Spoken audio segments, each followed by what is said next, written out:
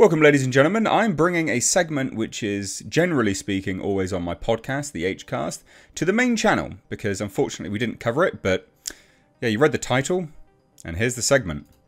So what kind of dumb shit did Grace say this week? It's one of the greatest things I ever saw. I loved it.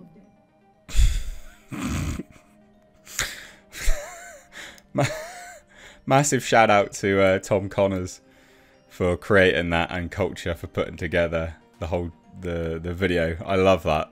I absolutely love it. It's so funny. Anyway, what are we talking about? And I am really sad that couldn't do this over on the podcast this week. If you don't know what it is, I run a podcast twice a week. You can find it linked down below, the second channel, Mistakes Reviews Live Archives. Please do hit subscribe. It's comedy gold. There's a lot of good stuff on there. But basically, her reaction, goodness me, boy howdy, it was quite something, ladies and gents. She's not the brightest individual, so I thought we would take a look at this together. It's very contradictory, and I really don't understand how she doesn't have more dislikes. I mean, if you look at it, I think she got on the browser that I have the plugin activated, I think she's got like 160 dislikes. Like, listen to this.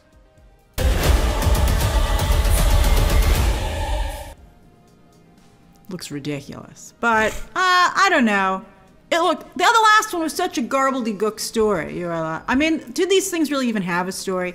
I think they should focus less on the story, to be honest with you. They keep coming up with these big scientific or mythology explanations, and everyone's like, you don't need to work that hard to give us a reason for why these two are going to duke it out. Let's just see them duke it out. So... Right. So let's break that down. Looks ridiculous. The last one was such a gobbledygook story. Do they even have a story? Do they need a story? People don't want a story. Yes, they do. What are you talking about? You oh my god, woman. You infuriate me so very much. I don't understand what any of this just was that you said. You're talking about... You're criticising it for not having a story. Right, you say, oh, it looks ridiculous. The last one didn't have a story. This one looks... No, the last one had a nonsense story, but this one looks ridiculous. But do they need a story? No, they don't. And people don't actually want a story. Yes, they actually do. People really quite like the mythology behind these things. So let's just hear that one more time. Looks ridiculous. But, I don't know. Look, the other last one was such a garbledy-gook story. I mean, do these things really even have a story? I think they should focus less on the story, to be honest with you. Yeah, that's what I want in my monsterverse. Less story. I just want 2 hours of them beating each other up. No, I don't. Why was Godzilla... This is coming from the woman that claimed Godzilla -1 flopped. Even though it, pound for pound, literally, in some instances, dollar for dollar, it made the most... Some of the most financial profit of... well, not any film, but most Disney films... last year, it made the most financial profit of them, and it's insane. And you slammed that. That one had a great story. Why did it do so well? Because it had a great story. Why do people love it? Because it has a great story. This bloody woman, God, man alive. They keep coming up with these big scientific or mythology explanations, and everyone's like, you don't need to work that hard to give us a reason for why these two are going to duke it out. Let's just... Yeah, that's what I want. I just want dumb monsters. No, I actually want the Monsterverse to be more serious. I really enjoyed 2014's Godzilla because it was serious. I enjoyed King of the Monsters because it had a serious tone. There was some silly dumb stuff, but it wasn't as silly as this. See them duke it out. So that would be my note to the Please, no one at Legendary listen to this woman that very clearly, I would imagine, smells a bit like urine. Godzilla franchise, Godzilla and Kong franchise. What would you tell them if you were going to give them any advice? Don't take any advice from you. That'd be my advice. What are people saying down below? God damn, where are the comments? Here we go. Looks ridiculous, yeah.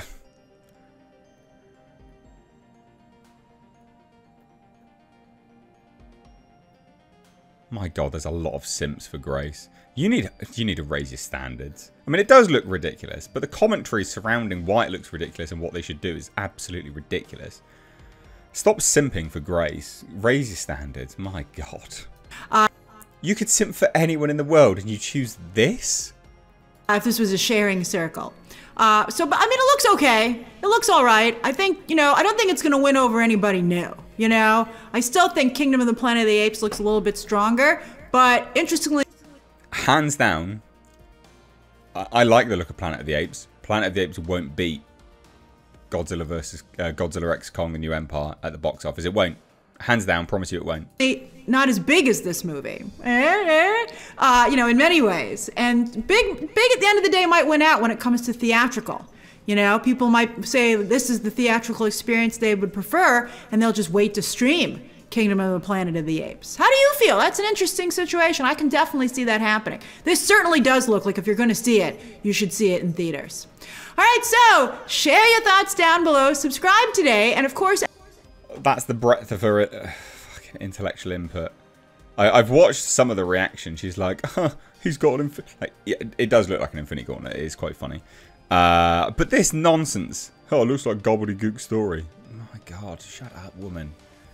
And obviously, you know, people on Twitter are like, you know, rinsing her for this as well, as they should, obviously. Very, very much so, actually. So here you have it. Oh my God, where's dark mode? God. Follow me over on Twitter at MrH Reviews. I clearly don't have dark mode activated on this one. I'm like, God, Grace Randolph truly is an imbecile. Complains that it looks ridiculous. The last one didn't have a story. Proceeds to proclaim that they shouldn't have stories. What? This is Dangerville, friend of the channel. Heavy Monsterverse content. So let's see what they say. Because obviously all of their fans will be Monsterverse fans, right? Is she actually serious? That's hilarious. I've never heard of this person. Now I'm mad at you. The first trailer had me concerned. This trailer had me in tears of joy. I'm ignoring all the negative feedback. This is out and out kaiju chaos.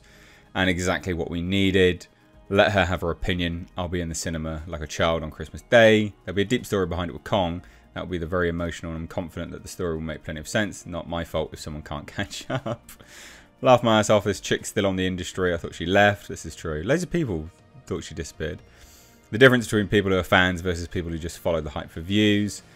Or spread a rumour from one of her sources that turns out to be a lie.